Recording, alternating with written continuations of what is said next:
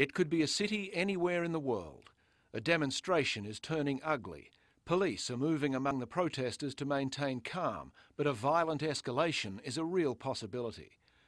It's a fully immersive simulation. The characters that populate the model have been given behavioural characteristics taken from real life to enable their creator, Associate Professor of Geography Paul Torrens, to predict how a typical crowd of protesters might behave in a typical urban environment. It's one example of a broader goal to build software systems that create realistic environments for urban planners. So to build computational worlds where we can play with ideas, plans, hypotheses, policies in ways that we couldn't normally do on the ground because they're just too difficult, because they're too dangerous, or because the phenomena that we want to play around with don't yet exist. In other scenarios, Torrens creates situations where a crowd is running from a perceived threat. Each individual has been instructed to follow the path taken by their 6 nearest neighbours.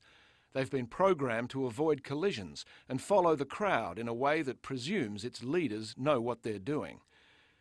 This kind of immersive animation is increasingly being seen in computer games, but Torrens believes his imagined scenarios have real-world application. They can have direct bearing on evacuation strategies and evaluating whether a particular infrastructural environment or architecture of a building lends itself to efficient evacuation or not.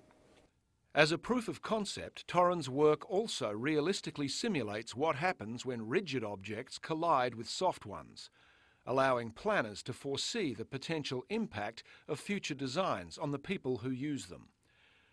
Torrens imagined humans are as lifelike as he can make them, inhabiting worlds that can be changed and refined to suit real-world situations where people and architecture are likely to meet. Rob Muir, Reuters.